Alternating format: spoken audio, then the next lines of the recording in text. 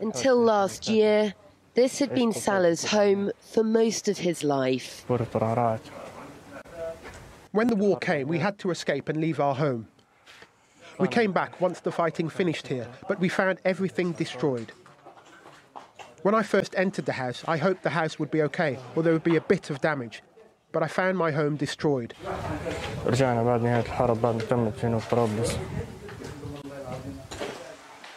Bullet holes mark the walls that are still standing. Warlord Khalifa Haftar and his militia had laid siege to Tripoli for more than a year.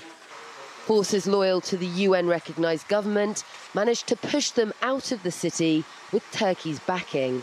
But the impact of the siege remains. A lot of dreams have been destroyed. A lot of ambitions gone.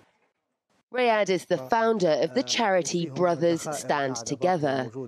It's helping displaced people in Tripoli return home.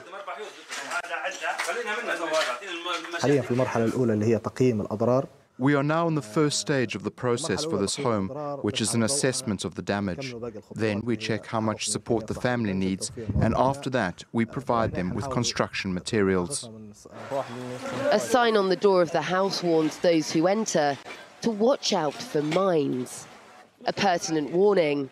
Inside, the team discovers an unexploded mortar and have to call in a demining team.